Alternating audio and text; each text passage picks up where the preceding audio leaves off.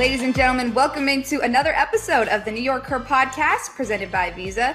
I'm your host, Olivia Landis. Just wanted to quickly thank you guys for each and every week stopping by, listening to the amazing guests that we have had so far, an entire season already. And now we're heading into this off season, going to continue to talk to some of the amazing women around the league and around sports in general. And this week, I have NFL.com columnist Judy Battista. Judy, thank you so much for joining me. How's it going?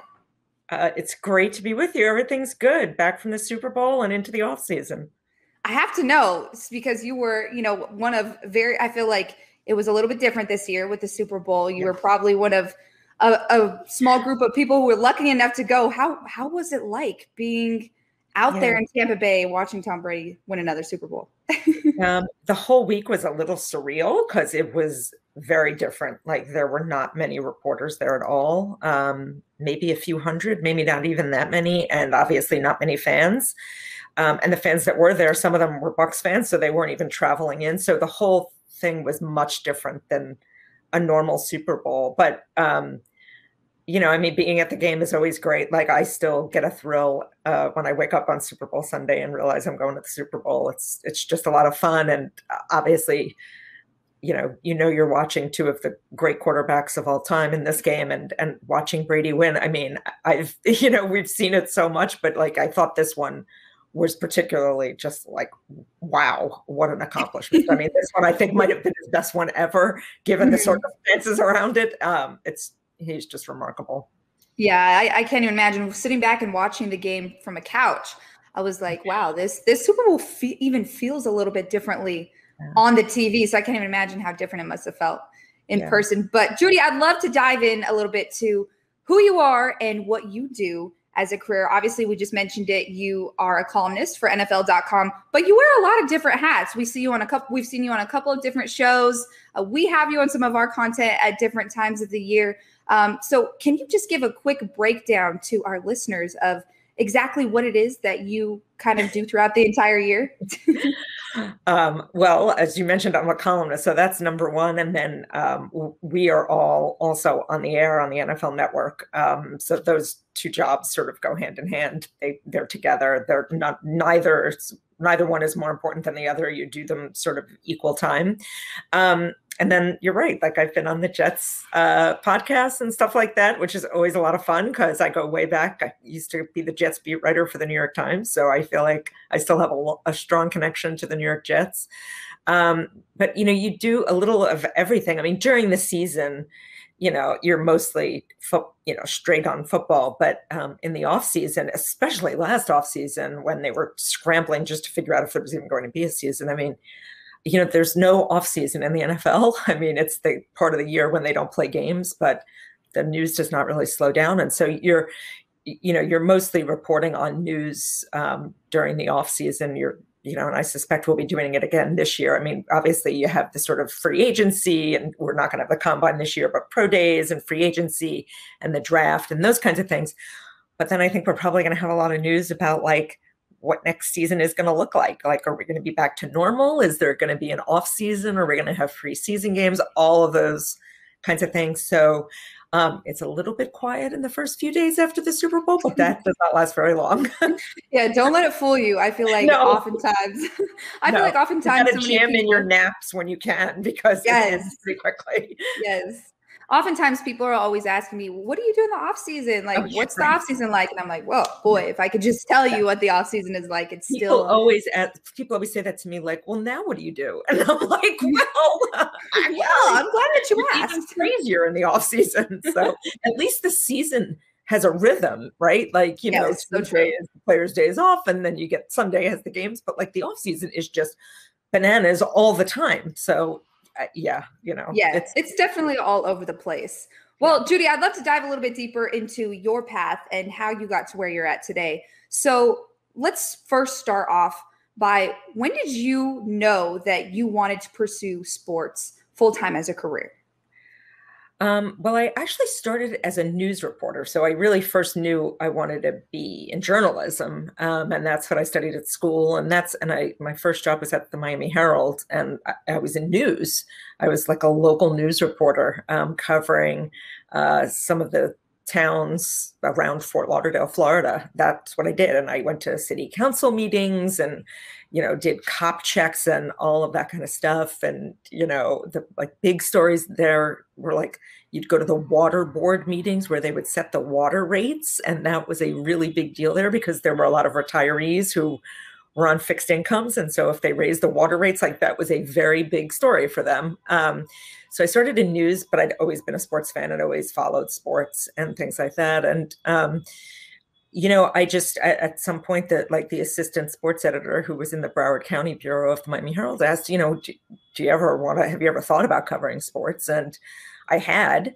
And so I just started doing some stuff occasionally, covered high school sports and things like that. And then one thing led to another and they had an opening and I went to the sports department. And when I did it, I can't say, I never had these like a grand plan. Like, when they always ask you in job interviews, where do you see yourself in 5 years? Where do you see yourself in 10 years? Like I never had that mapped out in my head. So even when I made the move to sports, I wasn't sure if that was going to be it. Like, okay, I'm in sports and I'm never going to leave sports again.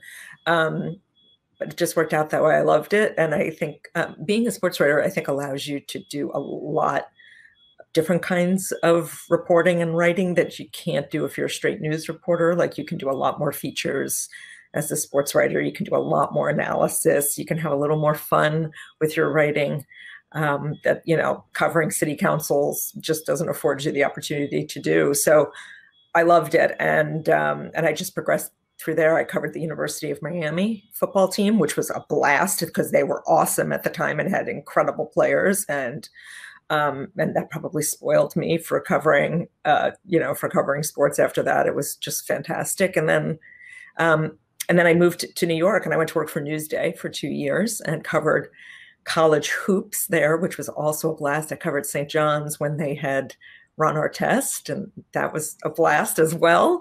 And then I went to the New York Times and I covered a little bit of baseball, and then I started covering the Jets, and that's how I got into covering the NFL, which is by far my favorite thing that I've covered. Yeah, it's pretty incredible because you mentioned how you first started off in news, and believe it or not, you're actually not the first sports reporter. Yeah, I've actually come across quite a few individuals who first started off in news and then kind of transitioned into sports.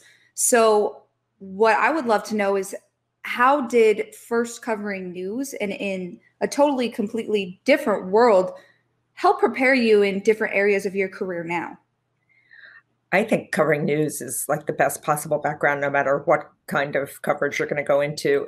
First of all, I mean, let's face it, reporting is reporting. And when you're covering like a local news beat, you're often the only person at your paper who's responsible for covering it. So you got to do everything, right? I mean, like you've got to do the cop checks and you've got to get to know the city council members and you have to get to know your, the local characters who make that city go and, and the gadflies. And so it teaches you how to report and teaches you how to talk to people. It teaches you how to develop sources. It also teaches you, I think, I mentioned, going to the water board meetings, which certainly does not sound sexy in any way at all, but it also teaches you like what's important, like that you have to learn what's important to your audience. Like that, I don't think any 24-year-old reporter is like, woo, I can't wait to go cover a water board meeting. But like, it was a really important story to the people you were writing for, to your audience. And so I think you learned that you have to give people what is important to them, whether you're excited about it or not. And so I think all of that prepares you to be a good reporter, no matter what you ultimately end up covering. And I mean, learning how to talk to police spokesmen, is important in sports. Like learning how to get information from police is important no matter what you're covering. Learning how to develop sources and talk to people and ask people questions, just learning how to ask questions that elicit answers is an important skill. And, you learn it no matter what you're doing. You mentioned something that I'd like to touch on, because you said that even though it might not seem sexy as like a 24-year-old to cover, you know, like you said, water rates, right? In at the time when you were down in Miami. But when you take that same approach, you said you have to give people what's important to them. So when you now look at what you do as a sports reporter and a writer, how do you determine what's important for people, what news people need to consume when it comes to sports? Because that's a little bit different than, like you said, a water bill, which people have to pay each and every month. Well, I think you have to figure out what fans want to read about, which is often, to be honest, the stars. You know, especially casual fans care about the stars. I mean, that is, I think, one thing you learn when you cover football is the late, great New York Times columnist Dave Anderson told me when I first started covering football, like, when in doubt, write the quarterback. And that's true, right? Just like if you can't think of anything else to write that day and you've got to write something, write about the quarterback, because everybody cares about the quarterback, including, you know, the fans who are sort of fans in passing. The most devoted fans will read about anything, including, you know, the backup guard. But, you know, if you're trying to reach the broadest audience, which I think we all are, you gotta, you know, you write about the stars. And I think that is especially true in football. It's the quarterback. Sometimes it's, you know, Aaron Donald, somebody like that. But I think you have to give them a mix of that. And then you do have to give the sort of more hardcore fans what they want, right? And they will consume, you know, salary cap stuff, like, right, the real nitty gritty, you know, roster construction and, you know, salary cap space, what the cap situation is going to look like, what the draft situation is going to look like you got to give them that too. And I think, you know, you got to produce a balance of that. You can't produce all, at least for me, I don't think you can produce all nitty gritty stuff. I don't think you can really do the hardcore X's and O's exclusively. I think there are some people who just will not consume that. I think you got to give people some of that. And then you got to give the feature story on the quarterback kind of stuff. But again, I think, you know, what I learned just covering news, again, the water board meeting, like, you know, you've got to know your audience and you've got to know what they're interested in. And I don't think you have to give them only that, but you have to always have that in the back of your mind. Like, does anybody care? Like, I may find this story about the backup guard really interesting, but does anybody else care? I don't know. You know, and that's, I think, what you always have to have sort of in the back of your mind as you determine how you're going to cover something. And that's super interesting too, because quite literally your audience can kind of determine what you write, honestly, on a day-to-day basis. Of course, you as a writer have to determine, all right, what's important, what do the fans need to know? But also, like you said, you have to take into consideration what are people going to want to read about, what is going to interest people. Well, now that we're diving a little bit deeper into your journey, you mentioned how you've taken a lot of steps in your career. You even at one point were the Jets beat reporter for the New York Times. I would love to know, what are some of the obstacles that maybe you've had to overcome in your career that helped get you to be where you're at today and to get you to be the strong writer that you are, the strong presence that you are on television and just in the football world in general? Because, you know, we each go through obstacles that bring us to a point who we are as individuals and in our career. But you specifically, what are some of the things that you've had to overcome to get where you're at today? Well, first of all, I never had what I think you would think of as sort of a classic, like, woman covering sports experience. Like, I never had anybody try to throw me out of a locker room because I was a woman. I never had really had any players say I shouldn't be there. I was very fortunate. I always had sort of highly evolved bosses who had pretty diverse staffs. So I was never alone, number one. And I think I was always fortunate enough that I worked for relatively large news organizations. Like, I worked for the Miami Herald, which was obviously the dominant newspaper in Miami. And then I worked at the New York Times, and now I work at the NFL Network. And so, like, I think you sort of have a little bit more power or a bigger platform that people respect a little bit more. I've certainly had friends who have worked at smaller news outlets who have had a lot of trouble, you know, getting the respect of coaches and players. So I never had that kind of experience that everybody sort of thinks like, well, did you have that, you know, where somebody tried to throw you out? I didn't. But I think, I mean, certainly I think any woman in this business like has to sort of work a little bit harder to get your voice heard, and work a little harder to convince people that you know what you're talking about. Like that, I think, is the fundamental hurdle that, you know, I had to overcome, and I think most people have to overcome. Like, I think, you know, people think it's a given that guys know sports, you know, but that doesn't mean that I can't, you know, this is not like brain surgery that we're doing here. I mean, like, I can know sports too. And one thing, you know, people will say, detractors will say, especially Twitter, there's a lot of this is like, you know, you never played it. How can you possibly know enough to write about it? And it's like, do you really think all of the men who write about football have played football at any kind of significant level? Like, I know, right? Like, no, you know, I could also write about, you know, do you really think that, like, you know, people who cover the Defense Department have all served in the military? No, you know, it's not how that works. So, but I do think that that's sort of the basic hurdle that you have to overcome as a woman in the business is, you know, you've got to convince people that you know what you're talking about. And I think the only way you can do that is through your work. Like, your work has to be very strong. And, you know, I have often felt like you better not make a mistake, because if you make a mistake as a woman, that's how people are going to frame it. Well, of course she made a mistake. How could she know what she's talking about? She's a woman. So you probably have a higher standard that you have to, it's a higher bar that you have to reach for people to take you seriously. Yeah, I think, and like you said, I think that's a pretty common thing when it comes to women in sports. And with so many women that I've talked to in this podcast, that's definitely something we've always had as kind of the base of the discussion is there's a lot less wiggle room to make mistakes, you know, and like you said, your work has to be really strong. And I think it also has to be very consistent.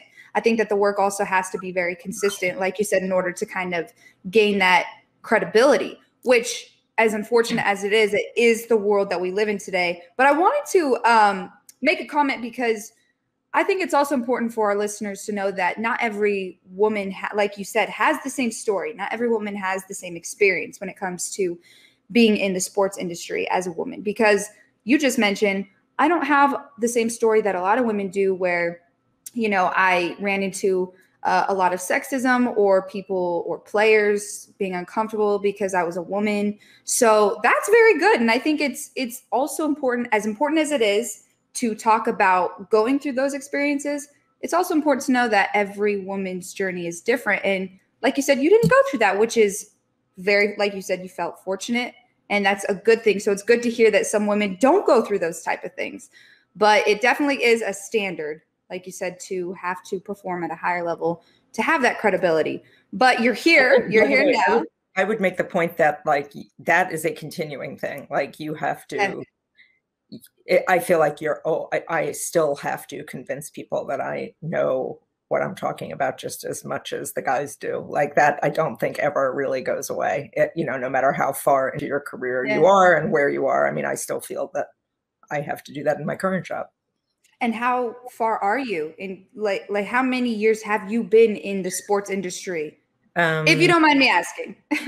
So I guess it's been it's almost 30 years now covering sports. Is that right? Yes, that is correct. It's almost 30 years covering sports. And you still feel like you have to kind of almost prove yourself through your work, even after 30 years of doing excellent work. Yeah, because most of the decision makers, it's still an old boys club. And so you're still having to overcome that, you know, the default position is that the guys know more about what they're talking about. I mean, that's just true. You just have to deal with that. And I'm not sure that'll ever go away until you get changes in the decision makers. Well, I was just going to ask you, I mean, you kind of led me right into it. Do you think that can change eventually? Like, what do you think it will take for that to change? Well, I think maybe not having, you know, all men producers at so many networks. I mean, at so many places, you see that where it's all men producers, and you sort of, some of them, you have to convince them that you know what you're talking about. I think, you know, if you had greater numbers of women in those positions, I think this goes without saying, this is a universal in all workplaces. I think if you had greater diversity at the top decision-making positions, you would have, they would bring their experiences to bear when they're making decisions, and that would help. But I think, look, as long as women are in the minority in sports reporting, and, we still very much are, the numbers are much better than they were even when I started, but you're still the minority. There's still many fewer of us in the press box than there are of men.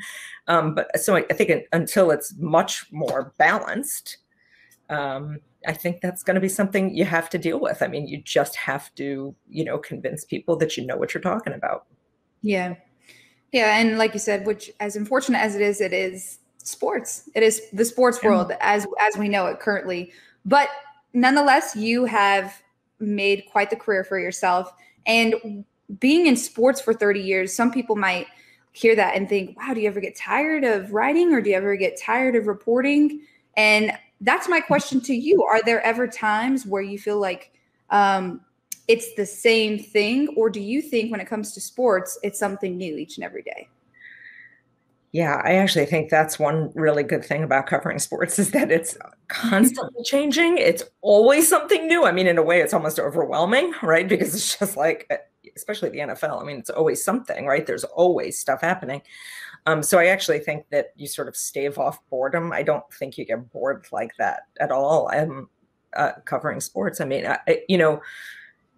we've covered Tom Brady now for 20, however many years it is, right? And you think like, well, all right, this is getting old, I'm running out of stuff. And then he changes teams and wins a Super Bowl in an entirely new setting. And so, and Patrick Mahomes comes along. So, I mean, I think there's just this constant churn of stuff that keeps it fresh. So, I actually enjoy like the rhythm of I feel like the NFL season has more of a rhythm than any of the other seasons, but like, I actually enjoy the rhythm of the season and then the rhythms of the off season. Like, I think that keeps it fresh, for me at least. And because it's a relatively short season, in-game season, and then, you've got a pretty long off season, I like that balance, because I briefly covered baseball before I went on to the Jets beat. I covered the Mets, and baseball is completely the opposite, right? Like, it's like a million games and it's just constant game after game after game after game. And that I found to be more wearying, because it was just the same thing every day, like another game, another game, another game. So I actually prefer the pace of the NFL, where there's a game each week, but then there's all of that other stuff happening in the intervening days between games. I like that. And what if sports as a whole, since they've been in your life for such a long time now, what have they done for you both personally and professionally throughout the years? Oh, well, it's given me my entire career. First of all, it's been great. And for that matter, my husband's a sports writer too. So for both of us. So, I mean, it's that. And, it's also given me just amazing experiences that sometimes, I sort of have to step back and think like, this is very cool. Like I was saying, I still get excited when I wake up on Super Bowl Sunday and remember that it's the Super Bowl, and I'm going to it. Like that's just, an incredible experience that most people don't get. And, like my neighbors will say like, are you going to the Super Bowl? And like, that sort of reminds me like, this is very special. Like, and you just don't get these opportunities. Other people don't get these opportunities. And you sort of have to remind yourself not to take it for granted, but that's what sports has given me. I mean, and I've seen incredible things up close. I mean, like I covered Michael Jordan's flu game. Like I just happened to be covering that night. So like you see these things that, people talk about years later.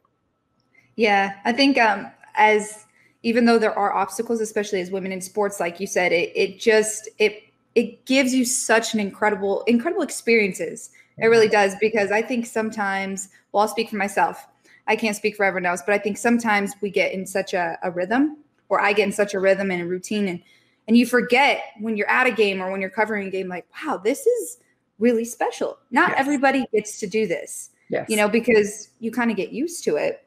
But when you take a step back, like you said, you realize this is something super special and something that I should really cherish, because not everyone gets to do stuff like that. Yes, I agree. I think, I have to remind myself of that because you get tired, especially at the end of the season. You're just like, oh God. Yeah, you're like, oh, right. crawling to the end line. But again, like, when you get up on Super Bowl Sunday and you remember, like, I'm going to go to the Super Bowl today, and not many people get to do that. Like, that's pretty cool. Yeah, I totally agree. You mentioned that your husband is a sports writer as well. I would love to know, do you guys ever go back and forth on writing styles or anything like that? Because I feel like if you're both doing the same thing, at times you have to run into each other with the work at times, right?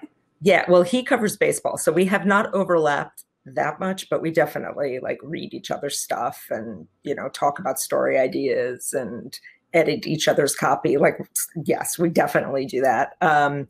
But, we only overlapped briefly on baseball, just, literally a few months. And so we have not overlapped on the sports, which is probably a very good thing.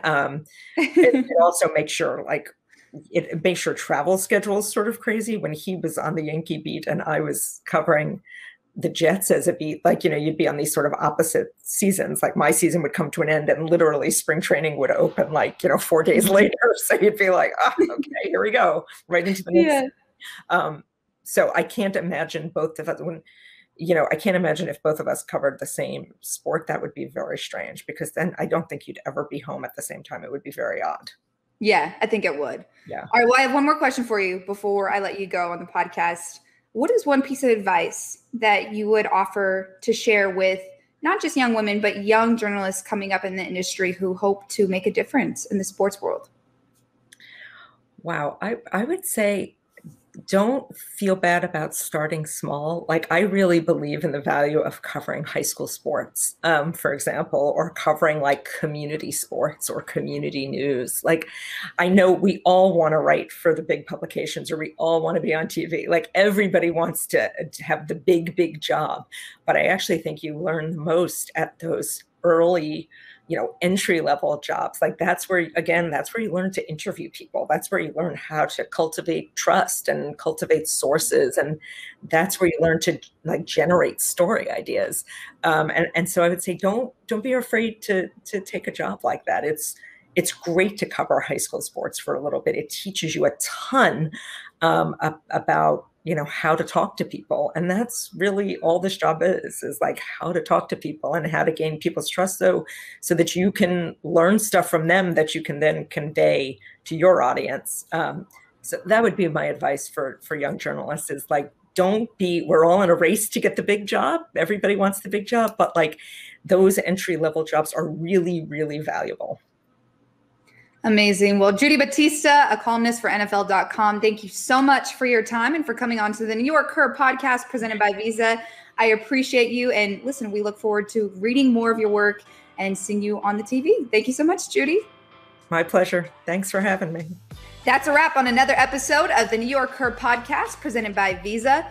Please listen, subscribe, and share the podcast to every single person we know. I want to thank you guys for the support week in and week out. I know we've had some amazing guests. It's just going to continue throughout the off season. So thank you this week to Judy Battista from NFL Network. We'll see you guys next time.